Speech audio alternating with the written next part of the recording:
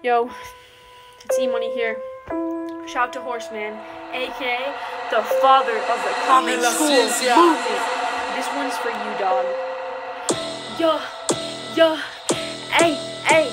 You may be wondering who Horace Mann is. He's a pretty cool guy who ran his own biz. Him and his pops didn't even have a dollar, but that didn't stop him from wanting to be a scholar. One of the biggest dreams was to change a rule for everyone to be equal so we could all go to school. This leads us to the topic of compulsory education, which basically means kids don't got forever vacation.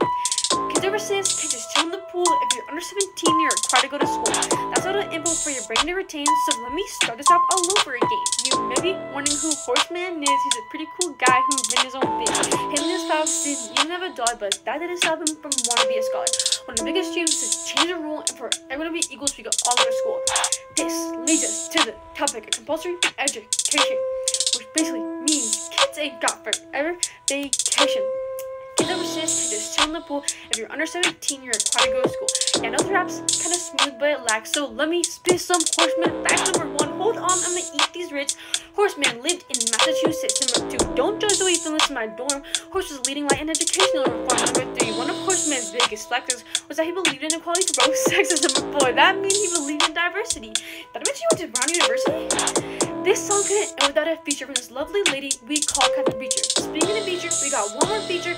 Shout out to Jackie, our favorite education teacher. Alright, that's it. I'm gonna link my citations below. Yeah. Thanks for listening, guys. Album coming out soon. Anyways, peace.